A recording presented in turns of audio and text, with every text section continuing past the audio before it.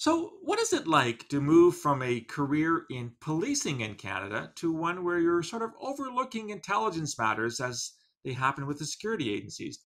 As someone who worked in national security for more than 3 decades, as you know, I have in both signals intelligence and in human intelligence, I had an awful lot of time for law enforcement.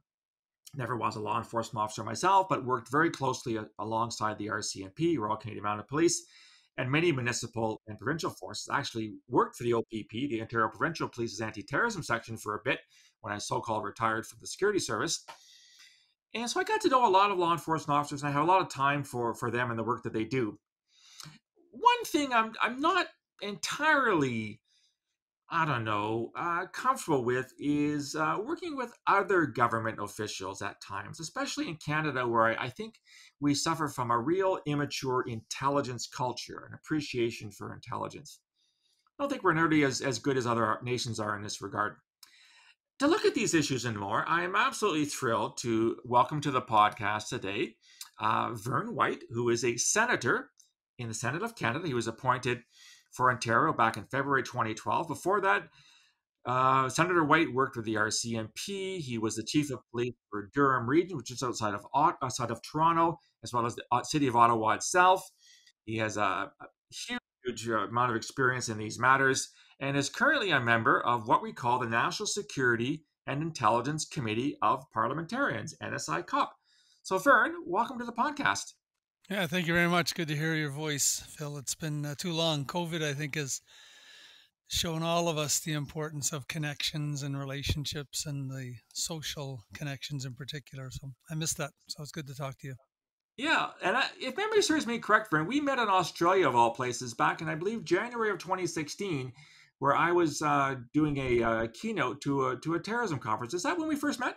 Yeah, I was in Brisbane. Yeah, we you were speaking. I was speaking on. I did a panel on youth intervention when it came to restorative practices for young people who were caught up in the terrorism dragnet style.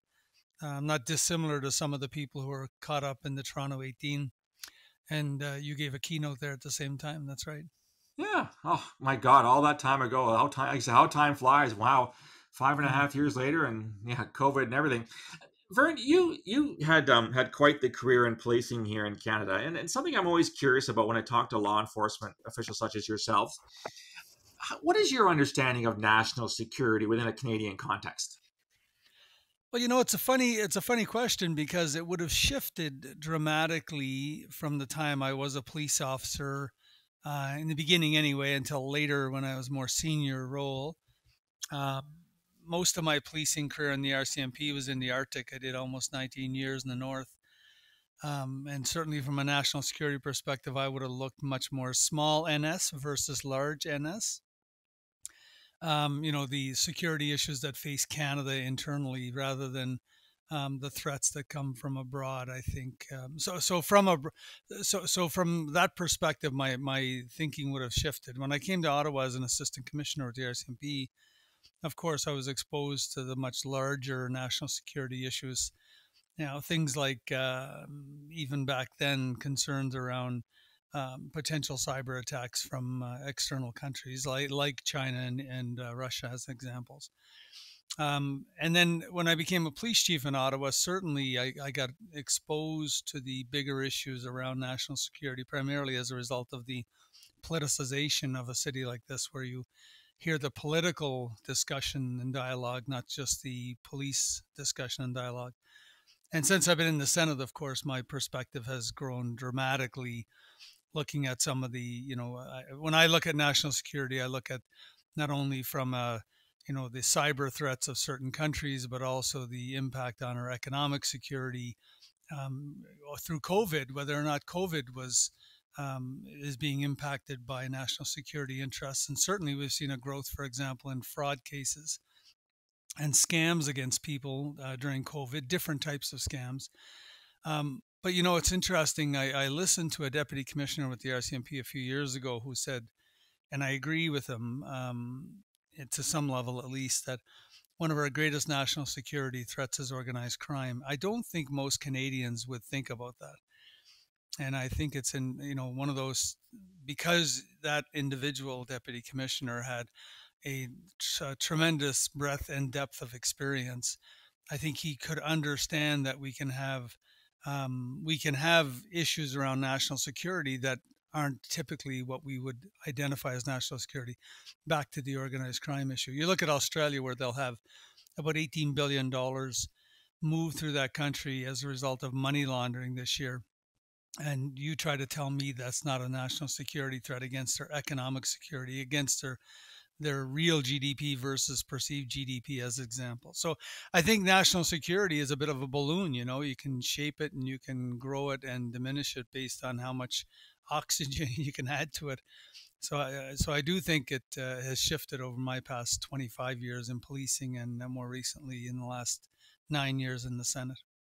I really like the point you raised about organized crime because, of course, we've been led to believe that organized crime is purely a criminal issue, which, obviously law enforcement, whether it's the RCMP or local jurisdictions, have to worry about it. But as you said, it truly does have national impact. I think we might run into some difficulty if we're trying to label organized crime figures as terrorists per se. But as you said, that doesn't mean they're not necessarily a national security threat. It's just that it's a different kind of national security threat, if I understood you correctly. Absolutely. And in fact, I teach a course at Charles Sturt University on transnational organized crime, and probably 30% of that focus is separating terrorism from organized crime, but at the same time understanding that both can be an interest of national security agencies because of the impact they can have on the security of a nation, right? I mean, on whether that's the impact on our economy, infrastructure, particularly critical infrastructure. Not always is it a terrorist act. Sometimes it's because people would like certain things to happen so that other things can happen in the country that make it more susceptible to organized crime. I think, you and I both lived through 9/11, and I think that the national security lens certainly shifted on that day where it almost, I think for a lot of people, terrorism was the only national security threat. So I think your reminder about organized crime is a particularly apt one, Vern. You talked about your time in Ottawa. You were the chief of Ottawa Police for a while. Ottawa, as you said, is a special kind of town. Obviously, it's the seat of government. We have Parliament here. We have the Senate here, where you're currently sitting. I imagine that as the chief of Ottawa Police, you obviously have the responsibility for law and order in the city of Ottawa. But given it's the national capital, we also have what's called the National Capital Region here in this part of the country. You must have come up with some interesting jurisdictional issues with the RCMP, be it security of Parliament, security of the Senate, VIP protection. Obviously, lots of foreign heads of state come to Ottawa. Can you walk us through what that was like to deal with those? Who's who in the zoo and who's in charge of things when it comes to national security while you were the chief of Ottawa Police? Yeah, sure. It's interesting because I saw it as well in Durham. I was the chief in Durham during the Toronto 18 investigation, Of course. when CSIS, RCMP were managing a large, difficult and diverse investigation because of the jurisdictional challenges. Right, those individuals were involved in some activities, training activities in the region of Durham, as an That's example. right. I remember that. Yeah. And at the same time, we had two nuclear power plants, which, of course, for us were extremely vulnerable, or potential targets, at least if there's somebody was going to be involved in a terrorist act. So in that Well, case, sorry, in there, actual fact, Vern, that the Toronto 18 did talk at one point that's of right. attacking a nuclear power plant. Yeah, they did, in fact, and so in that case, there, I probably, and I'll go back to Ottawa in a second, but probably in Durham was a bigger challenge because it was across five large police agencies, all in excess of 1,000 officers, probably all in the top 12 or 13 police agencies size-wise in the country, dealing with the RCMP and CSIS, and challenged a little bit by the fact that a number of our senior officers in those agencies weren't even security cleared to a level where they could have a frank discussion with CSIS about what we were Wow. discussing, right? So, I mean, it was 2005, 6, 7 when I was there. So during that period, I think that's when I really came to understand the importance of making sure that those 198, give or take, police agencies in this country have a better understanding of national security interests and challenges. And we're security cleared to a level whereby CSIS could walk in and have a discussion with the police chief and the deputies and the senior command team and say, look, here's what we have, here's what we're trying to do, and here's where we're going to go with it.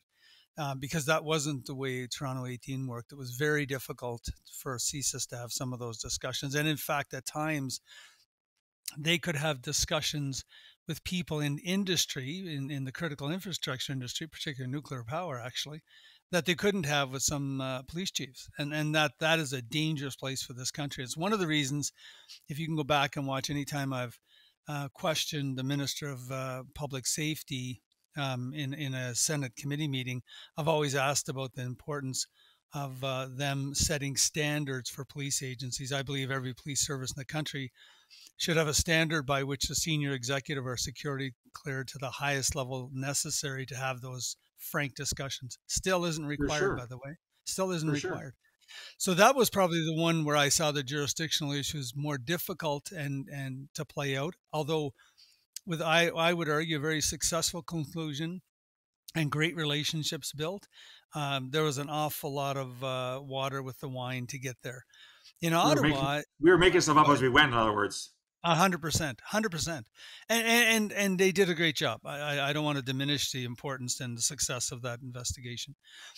In Ottawa, it was a little different because in Ottawa, we've always had this push pull between the Ottawa Police, a little bit of the OPP, in some cases the SQ and Gatineau, and of course the RCMP, and having a large CSIS office here as well. All of those things came to play a lot.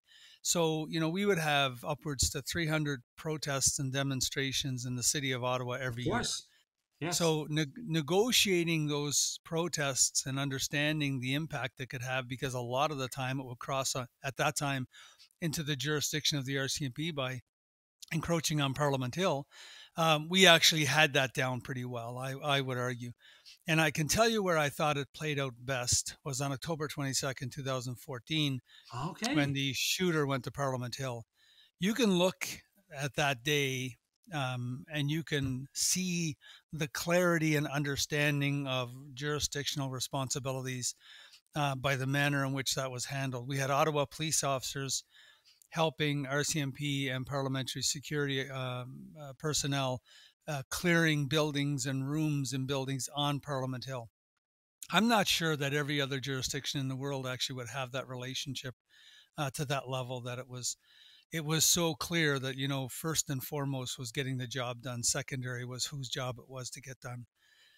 So I think in Ottawa, I had anticipated it would be much more difficult from that perspective than it was. It really was a great relationship. I mean, we had things going like at the time we had seconded dozens of officers to the RCMP. A number of them were working PMPD, traveling around the country with the Prime Minister's protective detail. Like, I think we did a lot of things to ensure that we had a good blend of understanding and knowledge. We had an RCMP inspector working and assigned to us. We had a couple of Ottawa police inspectors assigned to the RCMP doing frontline RCMP duties, as the inspector from the RCMP was doing with us frontline Ottawa Police Service duties. So I think that the hard work that's gone in well before my time paid dividends, and it continues to pay dividends in how important that relationship has become.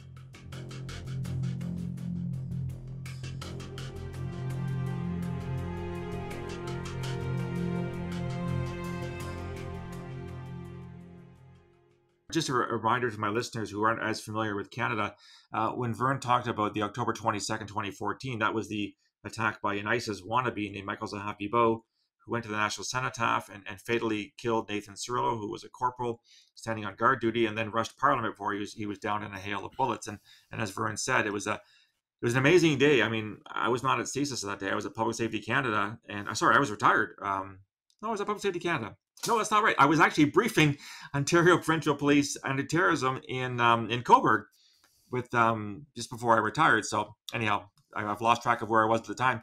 That's okay. Moving on a little bit, Vern, you're now involved. You're a member of what's called the National Security Intelligence Committee of Parliamentarians, NSI-COP. What exactly is that body, and what is it doing for us here in Canada? Well, it's Not dissimilar to a model that's used in the United Kingdom. Australia has it, and the US have a similar model as well. You'll always know the US model because the minute they leave a private top secret briefing, they tell the public everything they've heard and seen, unlike ours. So our committee members, the only committee of parliamentarians, not a parliamentary committee, but a committee of parliamentarians that sits with members from both houses, all hold top secret security clearances, and we're permanently bound to secrecy under the Security of Information Act. So it's to say that is that you would have seen we've been sitting now for the past almost 4 years, I guess, or more than 4 years, and very few people have heard much from us other than to see our reports, which are often vetted in some manner by as a result of some of the areas that have to be protected, like Of ongoing course. investigations. But in essence, our job is to receive classified briefings, look at the different material that's performed by the 17 or so organizations that in the government of Canada that have security mandate, like CSIS, obviously, RCMP, but even areas such as national defense, which has an extremely large national security and intelligence area as well. I think they expend upwards to $700 or $800 million a year in that area, making it one of the largest national security intelligence departments that the government of Canada has. So we look at the work. We don't deal with public complaints like other agencies might. Instead, we look at the work being performed and we try to evaluate and assess and then report back as to whether we think it's performing in the manner that, first of all, Parliament expects, but secondly, that the public might expect. Because as Dave McGuinty, the chair, often says, if I'm asked a question on the bus when I'm going downtown, I want to be able to explain clearly so that anybody can understand the type of work we're doing. And I think we do a very good job of that. Now, there are times when things are referred to us. As an example, the trip to India a number of years ago by the Prime Minister, where there were questions raised about certain individuals that are invited to events in India during that trip, that we've also done a review and an investigation in that case. It's not the norm for us, but I think it is.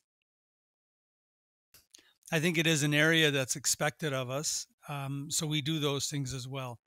But I think primarily our focus is trying to ensure that um, the work of our agencies is meeting what we have come to expect of our agencies. And CSIS is a great example. If you look at their beginnings back in, I guess, 84, does that make sense, Phil? 84, that's right. July of 84, under the old RCMP security service.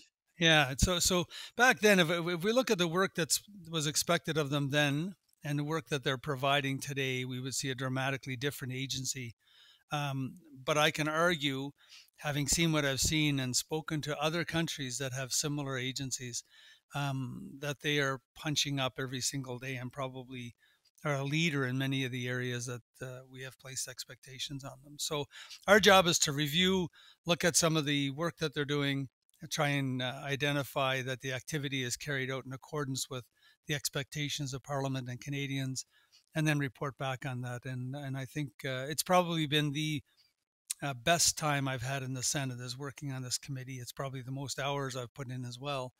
But it really does give me a real understanding of the expectations and a real understanding of where Canada's hard work is paying off, and also maybe some of the challenges and things we need to improve upon going forward. Not surprised you're liking it, Vern, given the fact that you spent as many decades as I did in policing and national security.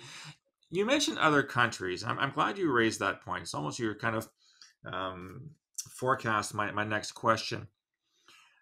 I spent 32 years with CSE and with CSIS, as I mentioned earlier.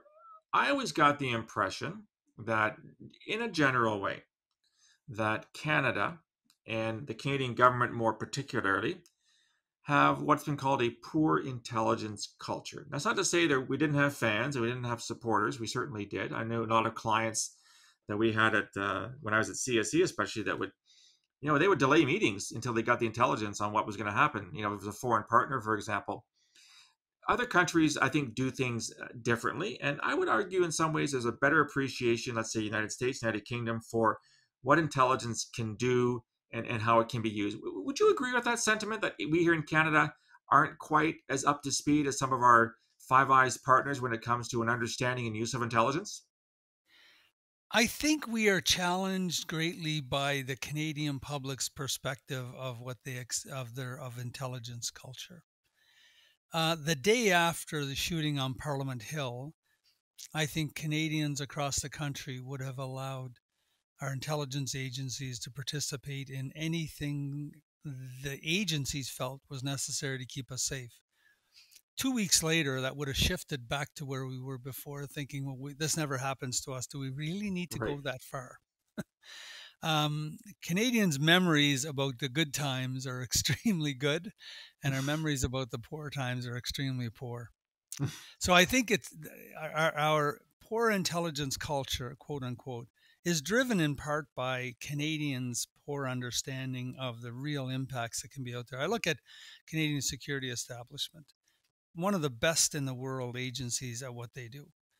Most Canadians don't even know they exist. And in fact, probably up until 10 Exactly. years ago, didn't tell anyone they existed, right? One of the best in the world. And I spoke 2 weeks ago to the cybersecurity ambassador for Australia, a guy named Toby Feakin. Real good guy, very bright guy. And about, the challenges they face there and from a cybersecurity perspective. And in essence, the issues they're facing are very much operational. Whereas here with CSE, the operational side, I think, is probably, and you could agree or disagree, Phil, but probably at the leading edge, if not the bleeding edge, of cyber impact and cyber defense, right? Absolutely. Um, and yet most Canadians don't even know it, and we don't necessarily see a need to tell them about it or explain to them the great work they're doing, because instead we'll wait till something uh, it happens, and we will deal with it, and as a result we will have probably defended more often than not. So I think our poor intelligence culture is kind of a Canadian thing, I'm sorry, rather than what was that again. Right? I think we drive this. It's too bad. I think our government publicly probably feeds into that or allows it to be fed. Privately, I don't see that, and I've lived through two different governments, one liberal and one conservative, and both of them, I think, in the closed rooms, are very understanding of what they're doing and what's expected of those agencies and the work that's being done, and appreciative of it. But publicly, hardly even talk about it. Have you heard Mm. national security brought up once during this election? Yeah. I, Except for Afghanistan, I don't think we have. I don't Yeah. think it's come up, right? Which is too bad when we talk about the fact that right now cybersecurity is probably one of our greatest threats, particularly cybersecurity in relation to specific countries who are targeting Canada and others. And, I'm a little disappointed we're not hearing about it, but it's probably because the public doesn't see it as an issue. Well, and you're well aware too, Vern, that obviously if you're running for office, you want to address the issues that your constituents want to hear about. If no one's beating down the window saying talk about security, why would you talk about it? I think you're absolutely right. I think that Canadians do have a poor understanding of security. And, getting back to CSE, of course, when I joined CSE, which is when dinosaurs walked the earth, we didn't even exist publicly. There was no such thing as CSE in the That's public right. domain. In fact, it was a Senator, Jean-Luc Pépin, in the fall of 1983, just after I joined, who actually told Canadians about this ultra-secret organization. And I remember that day we were told, when you get out the door, there might be a CBC camera there. Don't say anything. I think there was one or two cameras, and the next day it was, crickets kind of thing. But you are right. I think Canadians do have a rather poor understanding of national security. And yes, we do apologize far too much for far too many things. But it is getting better. And it's getting better in part, I think, to people like you, Vern, who've gone on from your law enforcement career onto the Senate and with NSI COP and trying to raise these issues. So, don't take this too much to heart. But I'd like to thank you, first of all, for your service as a law enforcement officer in Senate, and secondly, for joining me on the podcast today. Thanks, Phil. You know what? It was great talking to you, and I appreciate talking about issues other than what I typically talk about. So it's appreciated. That was my conversation with Senator Vern White. who is part of a National Security Intelligence Committee of Parliamentarians. What did you think of our conversation about intelligence in Canada and jurisdictional issues? I'd love to hear your feedback. You can reach me on email, borealisrisk@gmail.com, or on Twitter @BorealisSage. You can also find me on LinkedIn and on Facebook. If you want to find out more, go to borealisthreatandrisk.com. All the podcasts and blogs are there, as well as a link to my newest book, The Peaceable Kingdom, History of Terrorism in Canada, from Confederation to the Present. It's only available on the website as it's self-published. Love to hear your feedback. We'll talk again soon. Until then, stay safe.